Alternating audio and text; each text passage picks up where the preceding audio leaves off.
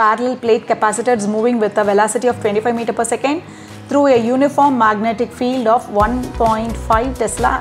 If the electric field within the capacitor plates is 175 Newton per Coulomb and plate area is 25 into 10 power minus 7 meter square, then the magnetic force experienced by positive charge plate is. So how would you solve this question? They have given the velocity is perpendicular to the magnetic field. Yes.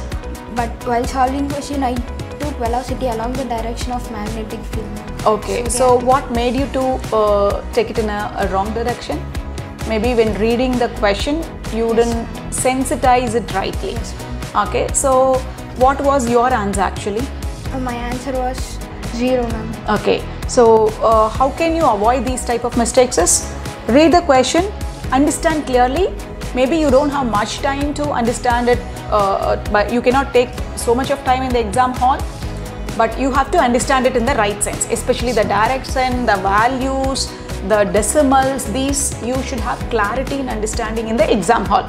So how can you have such clarities when solving the question paper, when practicing the questions in the class?